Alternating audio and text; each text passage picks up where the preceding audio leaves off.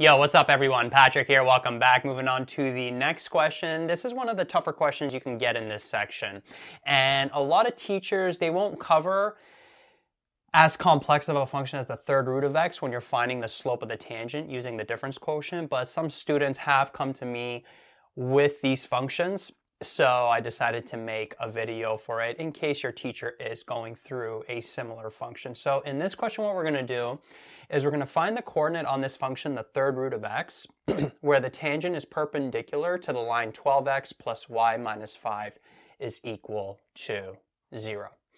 So first thing I'm going to do is I'm actually going to find what the slope of this line here is. So I'm going to put it into y equals mx plus b form. So I'm going to isolate for the y. So basically we just got to bring the 12x over, bring the negative 5 over. So we'll have y equals negative 12x plus 5. So the slope for this line, we can tell, is negative 12. However, we're trying to find the coordinate on this function, the third root of x, where the tangent is going to be perpendicular to this line. And if the tangent is perpendicular to this line that has a slope of negative 12, that's like negative 12 over 1, well, a perpendicular slope to this would be the negative reciprocal of this. So we would flip it, change the sign, we would end up getting 1 over 12. So what we have to do, another way this question could have been worded, is we have to find on this function, the third root of x, where does the slope of the tangent equal 1 over 12? That's basically what we're going to be doing. So what we got to do is we have to find out what the slope of the tangent is in general for this function. That's where it's going to be tricky. So it's basically the limit as h approaches 0 of f of a plus h minus f of a all over h. That's the general difference quotient formula. And we got to apply this on this specific function. So we're going to have, after this, we're going to end up with a general expression for the slope of the tangent at any x value, at any a value. And then we have to find the x value or the a value where it's going to equal 1 over 12. So what we're going to end up having is the limit as h approaches 0. Now f of a plus h, we would plug in a plus h for the x value. So we would have the third root of a plus h. And actually, instead of writing the third root, I'm going to rewrite this function as x to the power of 1 over 3. Right? The third root to the power of 1 over 3, those are the same. So I'm going to rewrite this as a plus h to the power of 1 over 3 minus f of a would just be a to the power of 1 over 3. And that's going to be all over h. So as we did in the previous examples, what we have to try to do is get rid of this h here. The question is, how are we going to do that when we're dealing with the third root? And what we're going to have to do is we're actually going to have to rationalize this. But what's going to be tricky is we're going to have to rationalize it using the difference of cubes. So just to recap rationalization, usually what we're doing when we're rationalizing something, we have something like, let's say, root x minus 2.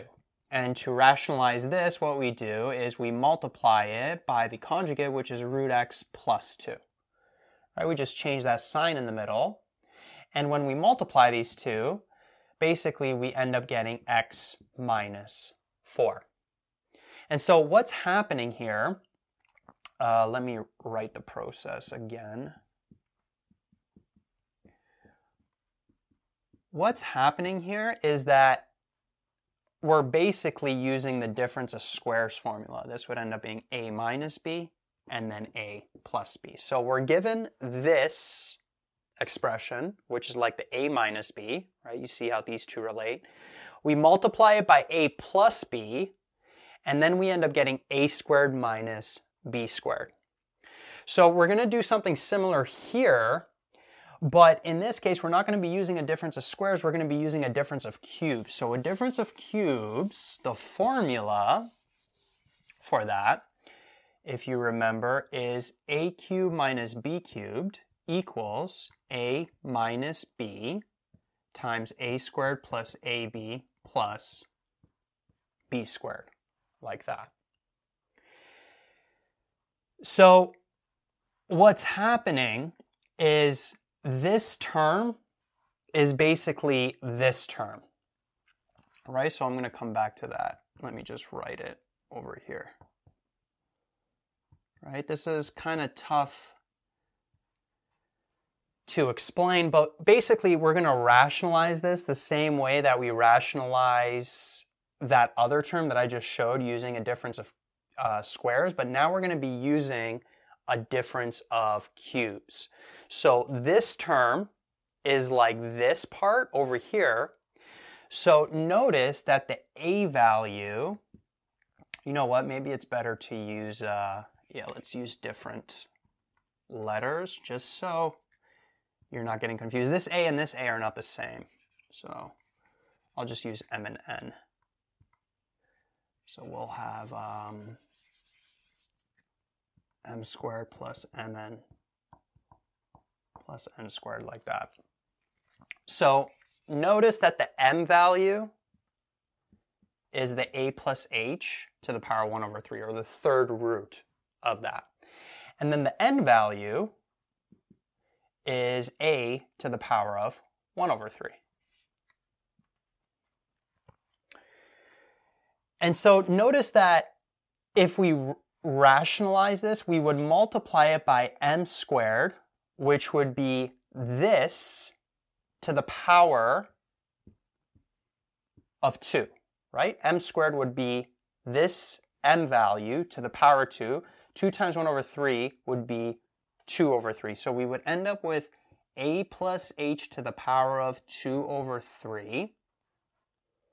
And then we would have, let me erase that part.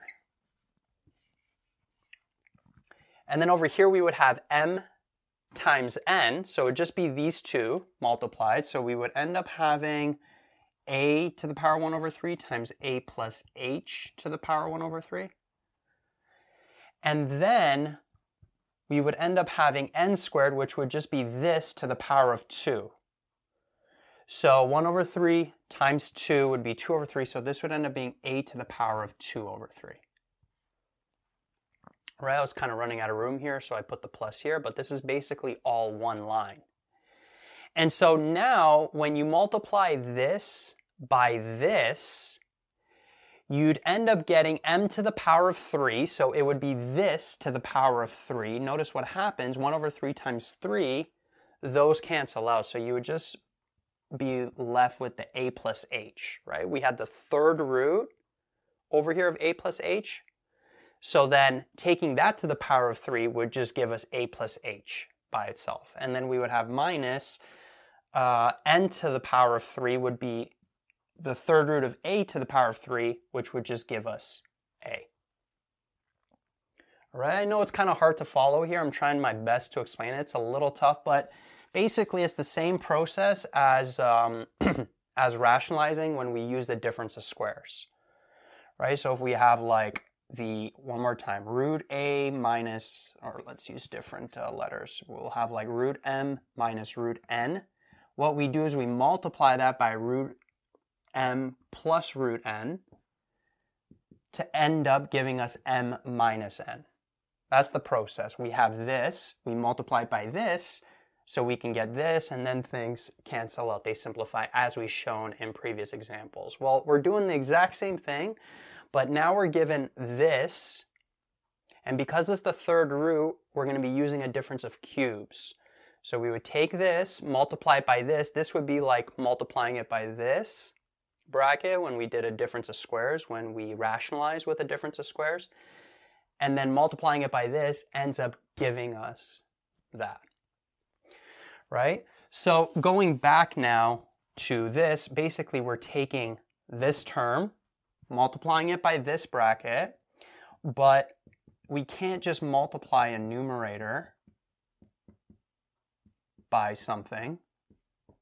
We got to multiply the denominator by the same thing. So it would be like taking this and multiplying it by 1. So we're not changing it, we're just adding more onto it. That was the exact same process when we've rationalized before.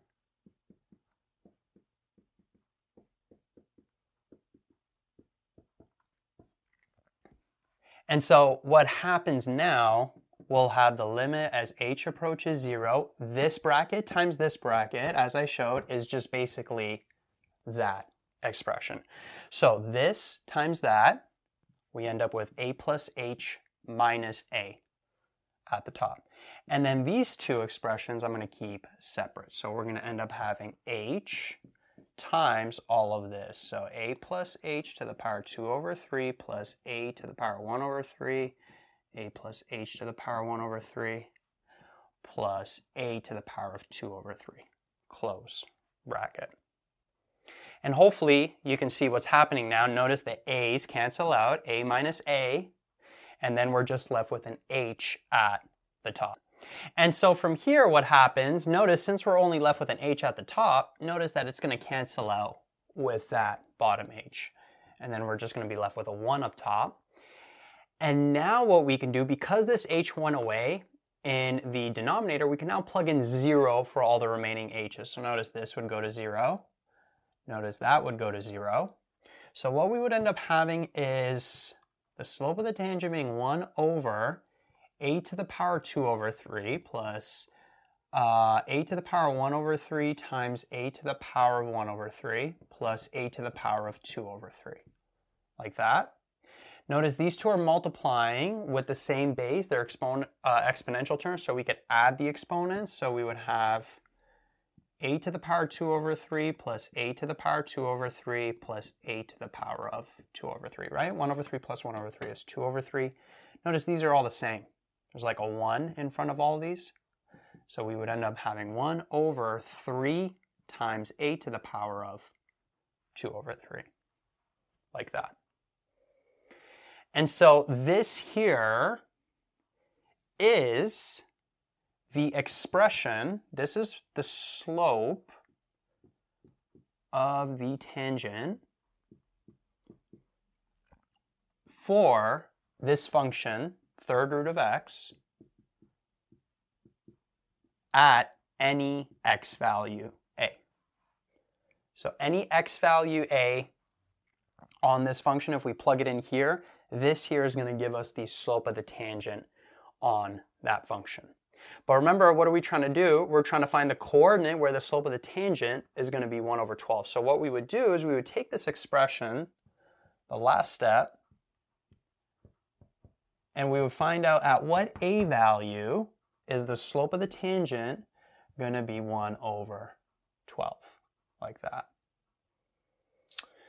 And so what we can do from here is we could cross multiply. So 12 times 1 is 12. This term times that gives us 3a to the power of 2 over 3, like that. Notice we could divide both sides by 3. Even this algebra is kind of tricky. So we end up getting that, but we need to isolate for this a. So whenever you have something, how to show this? Yeah, let's say we have m to the power of x over y equals n. If we want to isolate for this m, it's basically going to be n, the other side to the power of the reciprocal of that.